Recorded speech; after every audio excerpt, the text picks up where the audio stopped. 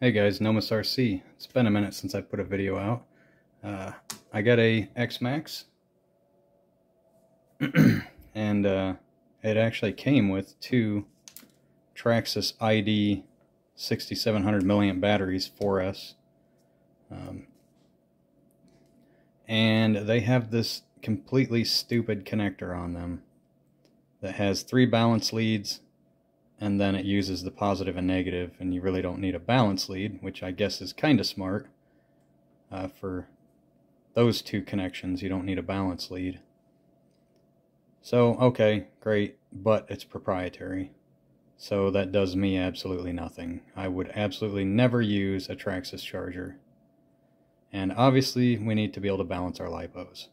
So, as you can see here, it's got a positive and negative, and then it's got 3 balance leads. Okay? We cut that off. Then we cut open the battery itself. And I will say their packaging is actually pretty decent. Nice thick cellophane, and then they do put aluminum on top and bottom. And then they do use actually a really, really thick, probably feels like about a, I don't know, I'd almost say like a 2 mil plastic right there. Maybe even thicker than that. And then up top, you would want to just cut these two loose right here. And then you would strip these back and pull them back behind here. And they actually do have some really nice foam right here. Now, the ridiculousness in here does not, it doesn't end with just this connector.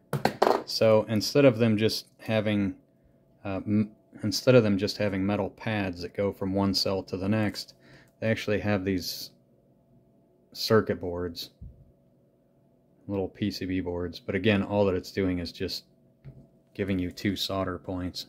So let's get these back out here. So these 3 right here are the 3 that were already in there. Okay? And then I added this one and this one. And then you just want to wire them up in order. All that I had was a 5S balance connector, so I just chopped the positive off. So you want to, in order for this to work with any balanced charger, you always want to get rid of the ones on the positive side, whether it's 1, 2, 3, 4, however many that you want to cut, and make this connector work with a smaller battery, because we have a 4 cell here, and this again was for a 5 cell. So I cut off the outermost positive one, and then as you can see here, you can just trace the wires. So the very first one for the negative side goes to the negative, and that's one that I added, right? That wasn't there already. And then you have this one, the second one, is going to go to the very next connection in the battery. Okay, so that's the second one. The third one is going to go to the middle connection right here, which is this red one. And then the fourth one is going to go to this last connection back here. It's also a red wire. And then the 5th one I added, and it goes directly to the main positive. And that's it. That's how you wire it up. And as you can see, we have a fully functioning battery. Now, some of the reason that I wound up having to do this is because I ran the batteries dead, as you can see, which is not great for them, but it'll be alright. And I needed a way to charge them, and I did not have a way to charge them, so it took me about 24 hours of waiting before I could get time to do this. But now it's going to work with any charger. Just going to throw an XT90 on it and then put some current into it. Alright, got the battery all sealed up. Cellophane back on, a little bit extra tape just to make sure that everything's held together correctly. And then, beautiful. No more stupid Traxxas ID battery. Now we have an XT90 and a balance lead.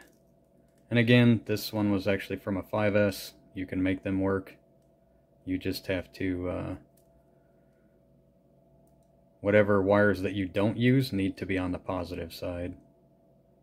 So I only needed one wire to be absent, so.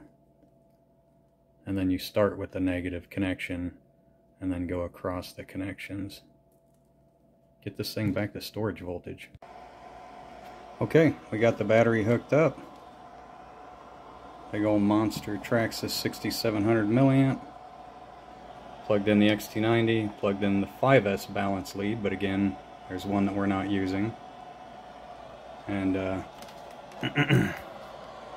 now we can see here, if we can get this thing to focus up here. So we're putting it at 10 amps, and my voltages are finally coming back up. So I know I didn't ruin the pack. I mean, it is what it is. They came with the xmaxx. I ran them for a day. I hit low voltage, and then I had no way to charge them. So now I have a way.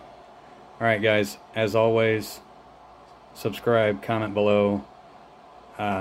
Thank me for saving your ass and making Traxxas batteries not garbage anymore. Have a good one.